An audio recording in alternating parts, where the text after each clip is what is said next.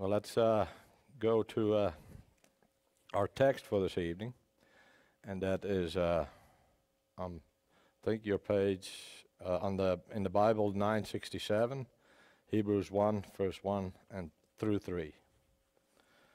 I brought my own, so it might be a little different, but that's kind of what I based the sermon off of. So then the words that I have in the sermon will be what's in what I'm reading. Hebrews 1, verse 1 through 3. The Son superior to the angels. In the past, God spoke to our forefathers through the prophets at many times and in various ways. But in these last days, he has spoken to us by his Son, whom he appointed heir of all things, and through whom he made the universe. The Son is the radiance of God's glory and the exact representation of his being, sustaining all things by his powerful word. After he had provided purification for sins, he sat down at the right hand of the Majesty in heaven. Now, after I started, or I asked the council that if it was okay if I prepared a sermon. After about 2 or 3, I think I had about 3 weeks, but I have a whole new respect for you, Pastor. There's a lot of work that goes into it, and I learned a lot, that's for sure. But kudos to you. Well, the book of Hebrews is an apostolic letter. It was written, let me see if I get this right. It was written by a Hebrew to other Hebrews, telling the Hebrews to stop acting like Hebrews. The author of the book of Hebrews is not known, although either Paul or Barnabas was traditionally accepted as the author. It was believed to be written around 65 AD, and its purpose was to present Jesus Christ as perfect and superior in comparison with anything that Judaism and the Old Covenant had to offer. The author was writing to a group of Christians who were under intense persecution, and some of them were slipping back into the rites and rituals of Judaism. He urged them not to turn away from their only hope of salvation. Now, in verse 1, the author to the Hebrews begins with a general declaration of excellency of the gospel above that of the law, which he demonstrates from the different way and the manner of God communicating himself and his mind and his will to men in the one and in the other. Both were from God, and both were very good. But there is a difference in the way of their coming from God. The way God communicated himself and his will to men in the Old Testament is through prophets, persons chosen of God and qualified by him for that office of revealing the will of God. God himself gave an account in Numbers 12, verse 6 through 8. And he says, "If there is a prophet among you, I, the Lord, will make myself known to him in a vision, and I will speak to him in a dream. Not so with my servant Moses. With him I speak face to face, clearly and not in riddles. God spoke to our forefathers at many times and in various ways." At the many times that God spoke to us, to our forefathers, is that God would reveal gradual openings of his mind regarding the Redeemer. God revealed to Adam that the Messiah would come from the seed of the woman. To Abraham, that he would spring from his loins.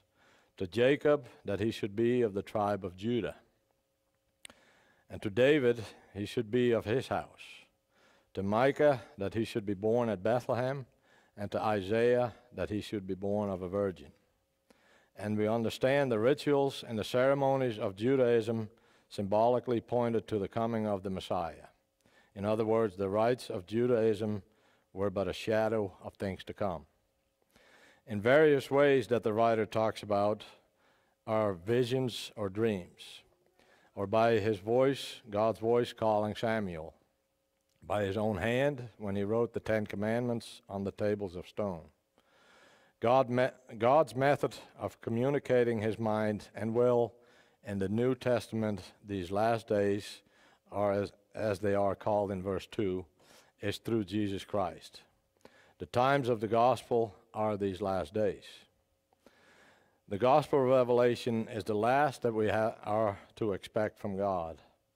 Now we must not expect any new revelation, but only more of the Spirit of Christ to help us better understand what is already revealed.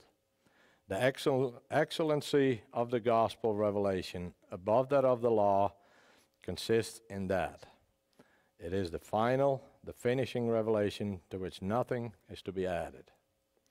We are now no longer kept in suspense by expectations of new discoveries, but we can now rejoice in the complete revelation of the will of God, and it's revealed to us by His Son, the most excellent messenger that was ever sent into this world. It's far superior to all the prophets by whom God communicated His will in former times. To continue in verse 2, God appointed His Son heir of all things, through whom He made the universe. Here we have an excellent account of the glory of our Lord Jesus Christ, the sovereign Lord of all. All power in heaven and earth is given to Him. All judgment is committed to Him. By Him, God made the universe, and everything was made by Him. And by Him, God will make everything anew. I know there's a lot of by Hims, but it's very important. By Him, He rules and governs both. He upholds everything by His power, and all of creation is laid upon Christ. And it is by Jesus' powerful will that things continue to exist. They could not exist without Him. Through Christ's work of redemption, He took the wrath of God upon Himself and saved us from God's punishment. None of the ancient prophets held such an office. None of them were sufficient for that. The author shows us the glory of the person of Christ, who was able to hold such an office. Verse 3, the Son is the radiance of God's glory and the exact representation of His being, sustaining all things by His powerful word. After He had provided for sins, He sat down at the right hand of the Majesty in heaven. Jesus, He is the brightness of His Father's glory and the exact image of His being. This is a highly description of the glorious Redeemer, an account of His excellency. He is in person the only begotten Son of God.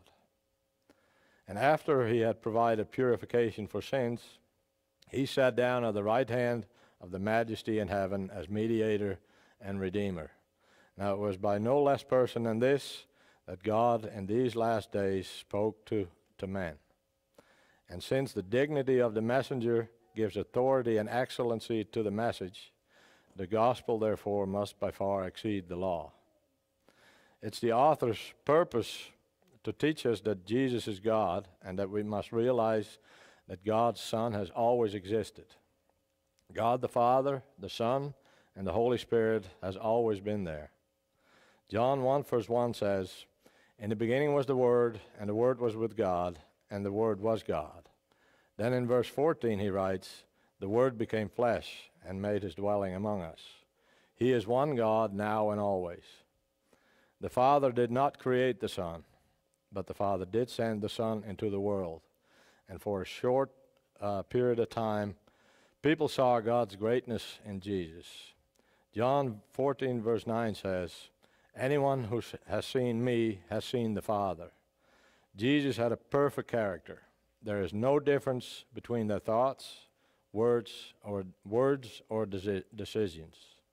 They are perfect alike because there's only one God. And perhaps nowhere in the New Testament does the Old Testament come into focus more than in the book of Hebrews.